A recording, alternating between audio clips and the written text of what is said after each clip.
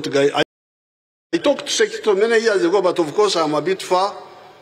We can't, and even I think I talked about this in 2018 when I toured around, and I was telling you that you people, yes, mutukozeseza okufuna sente mwebale nnyo. You have used us to get money.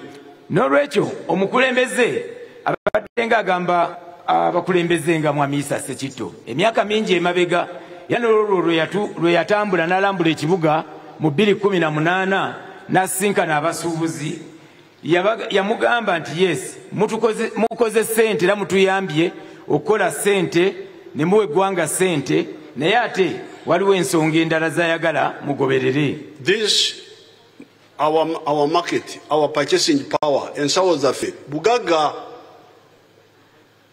Gana amaanyi gaffe ge tulina okuba nti tugula ebintu ebiva ebweru oba ebisakibwa ebweru bugagga nnyo. Okuba nti olina esente ezisobola kugula ekintu kyonna oba kya wano oba kya bweru obwo bugagga nabwo. Put it in better Luganda. President agamba nti okuba nti bannayuganda balina obusobozi obusobola okugula ebintu ebikoleddwa wano oba ebiva ebweru kitegeeza nti ago maanyi gaffe agasobola okuyamba eggwanga era obwo bugagga bwaffe.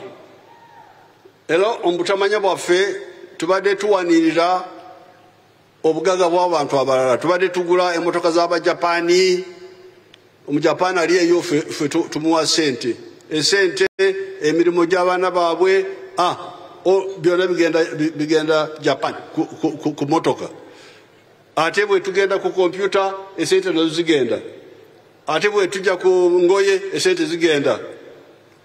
Now the NRM line is please twezimbe ekikulukuto kino tukigalewo twezimbe. This is the line of the NRM. Omukulembeze agamba nti enkola oba ekigendero oba olugendo lwa gavumenti ya NRM ayagala tuzimbe ensi yaffe tuwonye ekikulukuto kya sente n'emirimu tulabe nga gavumenti yaffe n'eggwanga lyaffe likulaakulana.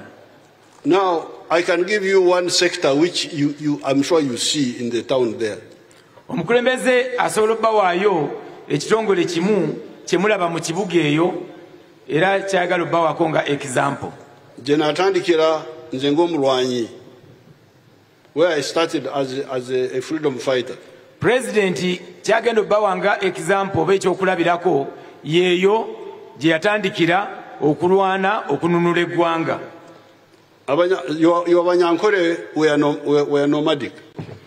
Nti abanyankole bo baali abanyankole baabwe abanyankole bammwe baali balunzi naye abalunzi abatambula nga bava wano na wali. In 1966 we launched a campaign to make them stop moving up and down. Mu mwaka gwa 1966 President yatandikawo kaweefube ow'okulaba nti abanyankole bammwe abaali batambula nga balunda bava wano na wali nga balekeraawo nga balunda bulungi. And they started settling down. Era ne batandika okuba nti balundira wamu nga tebatambula ngendo. Unfortunately, Amin came in and we lost almost 16 years. Ekyakola obubi ennyo Kijambi Amin bwe yajja twafiirwa emyaka 16 ate enteekateeka neeyonoonekamu. Then we came back 1986. Ne tukomawo mu 1986 nga tuwangudde. Now when we came in, I told them that you Banyankole, bwe twajja mu 1986 n'abagamba nti mmwe Banyankole mmwe, you have the tradition of cattle keeping. Mulina obulombolombo obwa kulunda ente oba okulunda ente. Mulina obujajja oba okulunda ente. But the milk which is being sold in Uganda is not from you. Naye amata agali mu kutundibwa mu ggwanga lya Uganda ate tegava wammwe, tegava mu abalunzi b'ente. Those who are older a bit would know that milk, liquid milk, powdered milk, we are all being imported either from Europe or from Kenya. Mwe mwenna abali awo abalinga mukuzeemu ekimala mukimanyi bulungi nti eggwanga lino amata gonna agali ag'omukebe agali ag'okufumba ag'okunywa tegavanga mu Uganda gonna gavanga Kenya mu nsi ey'okumuliraano or Europe obanga gava mu nsi z'abazungu eyo mu Bulaaya. Now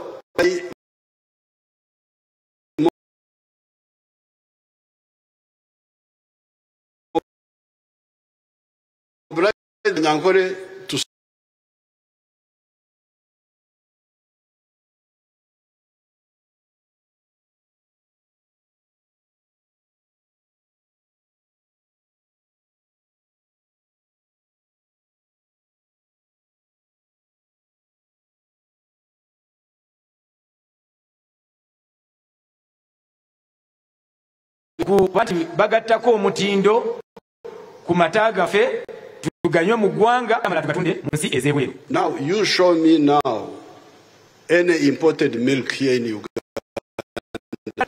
Kati njagala bannaye mundage amata no gonna mu Uganda nga gasaba kuva bweru mu nsi z'ebweru. We are supplying the internal market, all of it. Tuli mu kutunda watu tusapulanga tusasanya amata kaffe konna aka Uganda ne tukamatiza, and we are exporting. I think now we are hitting about $300 million. Era tutunda mu nsi z'ebweru nti essaawa zino we twogerera buli mwaka tugenda kubanga tutuukiriza miliyoni 3 eza dola. All the products, butter, cheese, this liquid milk, UHT, powdered milk, yogurt, all of them are being made here by the farmers and processed by our factories. Buli kintu ky'omanyi ekiva mu mata, omuli butter, omuli amata, omuli cheese, omuli ebintu byonna, omuli ice cream, buli ky'omanyi ekiva mu mata nga kisobola okukolebwa mu mata kati tukikola wano era abantu babigula ne tubitunda mu ggwanga n'ebweru w'eggwanga. No, therefore the other man said, some of you support me, some don't support me.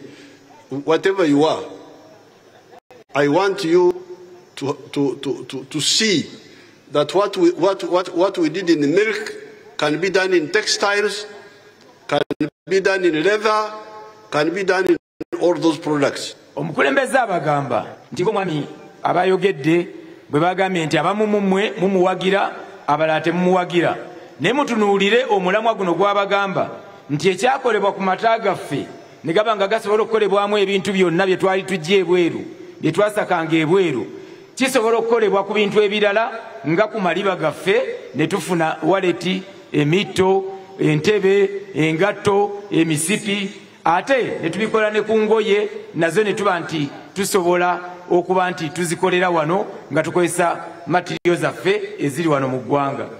So that is the main point really. N'olwekyo eyo y'ensonga enkulu mu mazima. You can start as an importer.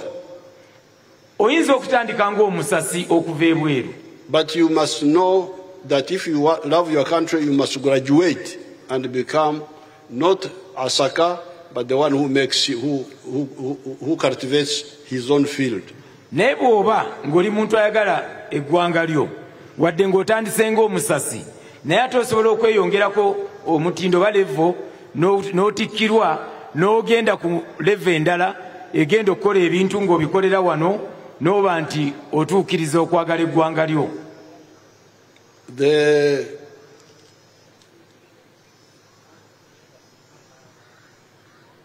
If you go to a place like South Korea, singa ofuna omukisa n'ogendako mu nsi nga South Korea, there is a company called Samsung. Eriyo ekitongole ekikozi ky'ebintu kye bayita Samsung. Company. Company gye bayita Samsung. They are now making computers, making very complicated things. Kati saa zino bakola computers n'ebintu ebyo eby'omulembe nnyo ebitali byangu. But the founder of Samsung in 1931, when I went there, they told me he was importing textiles in South Korea.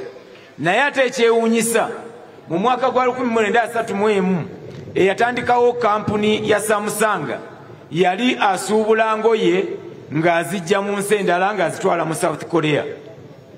Now is a big manufacturer and exporter.